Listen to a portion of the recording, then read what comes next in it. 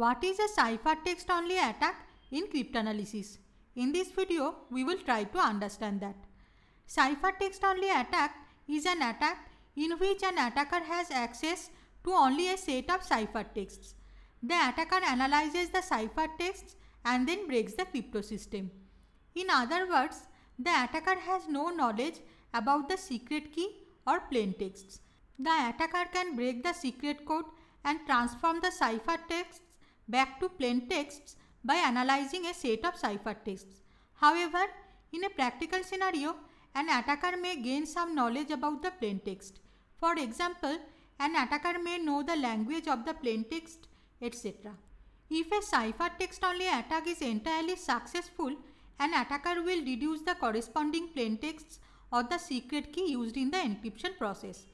Let's look at an example of the Caesar cipher.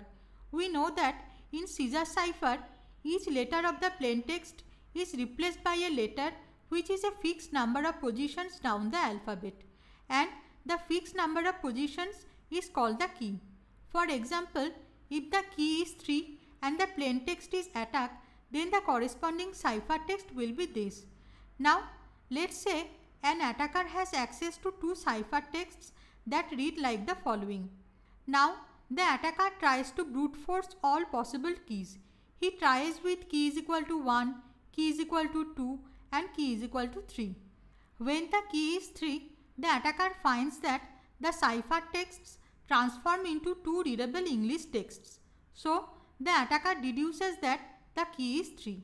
Now onwards, if anyone sends a ciphertext using the Caesar cipher and the key is equal to 3, the attacker can easily decrypt the ciphertext with the help of the deduced key and get the plaintext.